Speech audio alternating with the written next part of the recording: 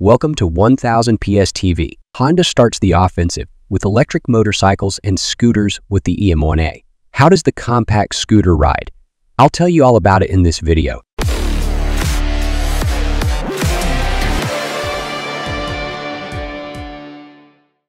The world's largest motorcycle manufacturer is now also launching the mass production of electrically motorized two-wheelers. It starts with the EM1E, a compact scooter designed to provide mobility over short distances. It is therefore positioned above the well-known, and for many somewhat annoying e-scooters, but below the league in which Honda is very successful with various 125cc models. It can therefore be compared with classic 50cc models. However, it is probably also in competition with e-bikes. Although these are only allowed to travel at 25 km/h, they can use cycle paths. On the other hand, high-quality e-bikes are usually even more expensive than e-scooters.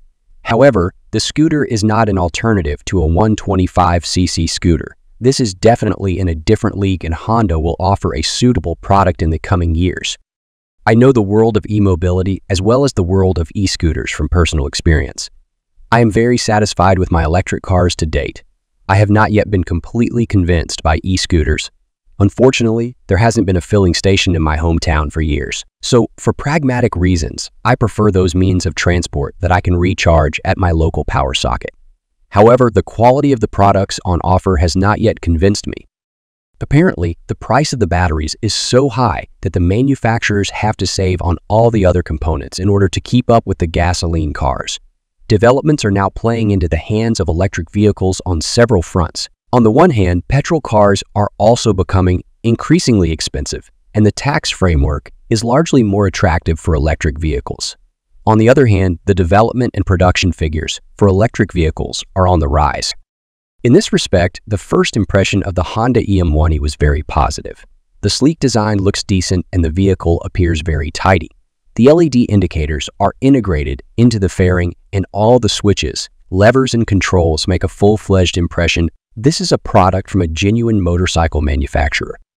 The controls are refreshingly clear. There are two brake levers, whereby the rear brake even sends part of the braking force to the front as a combination brake. This feature is normally only found on larger scooters and motorcycles. In the cockpit, there is a USB socket and a small hook for a shopping bag. Eco mode can be selected using the rocker switch. This increases the range from around 40 km to around 48 km. However, this option is frankly not recommended for adults weighing 75 kg, unless you want to consciously use the journey home from work to slow down. The good impression of the vehicle is also confirmed on the first few meters. The electric motor responds silky smooth and is wonderfully easy to control. The vehicle is super accessible and very easy to drive. The brakes apply the braking force very precisely and sensitively, but also offer sufficient reserves for energetic braking maneuvers. The biggest difference to cheap products is, on the one hand, the good control of the engine, but also the good chassis. The standards here are obviously unusually high for the class. Stability is very good even in challenging situations. The little runabout is also stable in fast bends and is not distressed by streetcar tracks. The front wheel measures 12 and a 10 wheel is fitted at the rear. This vehicle is in a completely different league to the classic cheap scooters often found in rental fleets. Even as an experienced motorcyclist, you feel safe and enjoy using the EM1A. On paper, the 90 Nm torque seems very impressive. However, it has to be said that the acceleration of the vehicle is very accessible and unspectacular. The vehicle allows 45 to 50 km/h on straight stretches. The acceleration behavior is reminiscent of a classic 50cc petrol scooter. The e-motor in the EM1E is therefore not a joyful acceleration monster, but an accessible propulsion instrument. Of course, I paid a lot of attention to the range. According to the WMTC measurement cycle, 30 km can be achieved. In practice, this measurement cycle is probably not quite suitable for these small city runabouts. During our test ride in spring-like temperatures, 40 km proved to be a realistic value. The Honda EM1E weighs 95 kg and offers a payload of 180 kg. The 10 kg battery pack can be quickly and easily removed from the rear. I removed and refitted the battery pack a total of 15 times during the test. On the one hand, to be able to film from different angles.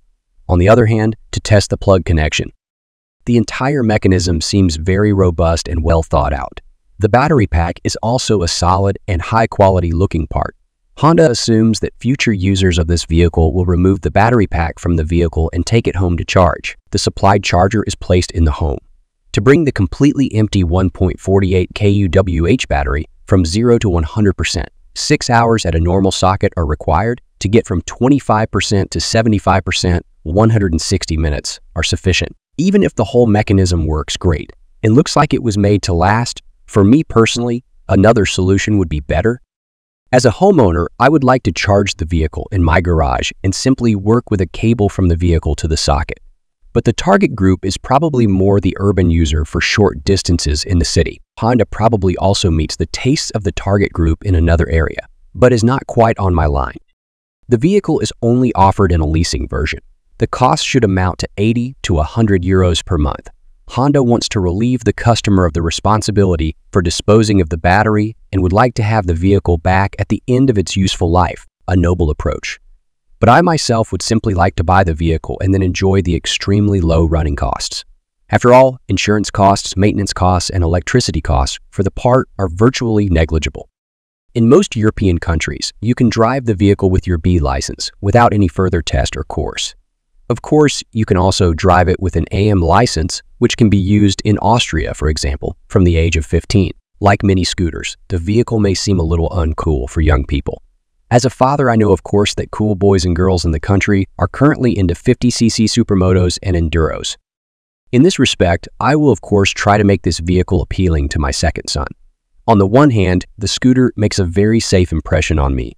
And on the other hand, I have zero effort in terms of vehicle maintenance. For the children, however, one of the most popular sources of income is no longer available. The popular scrounging for gas money from grandma, grandpa, and parents is no longer necessary. However, the issue may be different in the city. Even if Honda wants to appeal to young people with the scooter, I also see experienced people as a target group. People who appreciate the quality of the Honda brand and are looking for a vehicle for distances between 5 to 10 kilometers each way. Honda shares the same fate as other manufacturers of electric scooters.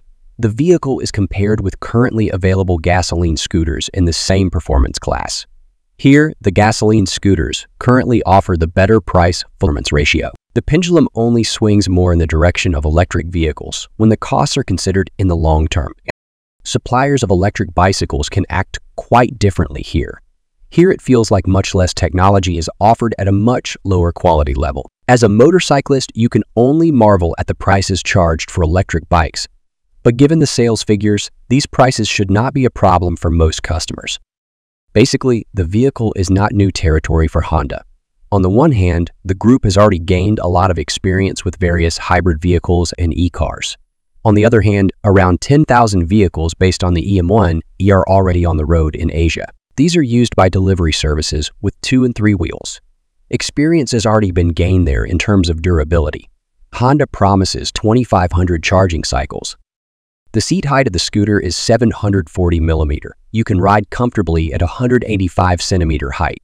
I was able to negotiate tight bends without the handlebars hitting my knees, and when riding the scooter, you feel comfortable and not at all out of place. Honda obviously takes this issue very seriously and sent us on a really practical test ride. We drove through the city center of Oslo. The asphalt quality was very good, but there were a few braking bumps and also some streetcar tracks. A detour to the Holmenkollen ski jump was also included. The ascent to the ski jump was steep, but the scooter got us all safely to the top. As an e-vehicle enthusiast, you miss recuperation on the way down. This is not on board. Of course, the advantage of a lightweight vehicle like the EM1 is manageable, but it simply feels better to charge the battery than to heat up the brake disc. Nevertheless, the positive feelings prevailed on the downhill section. Even in the long and fast bends, the cute Honda scooter remained stable and instilled confidence. As with some other electric scooters, the Honda scooter loses the coveted storage space under the seat due to the battery.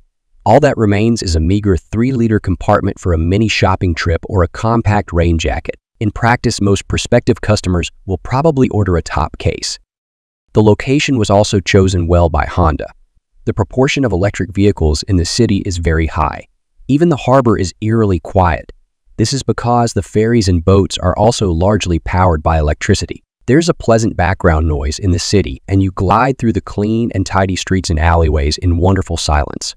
Honda has made a decent start with the EM1. The vehicle will be delivered to dealers in winter 2023, 2024, and can be driven on the roads by end customers from spring 2024. Inclusion on the Honda EM1 2023. The first electric scooter from Honda looks well made. It has good brakes, a decent suspension, and offers stability and safety. It is a fully fledged vehicle in the smallest vehicle class. The engine responds flawlessly and the whole vehicle is playfully easy to operate. From a technical point of view, the vehicle is a recommendable product in the 50cc class. However, a normal purchase is currently not possible. Honda currently only offers the vehicle as a leasing option. Thank you for watching this video. If you have questions, comment below. We will try to answer everything. We appreciate your support. If you enjoyed our content, please consider giving us a thumbs up. Don't forget to subscribe to our channel for more exciting videos in the future. Stay tuned for more.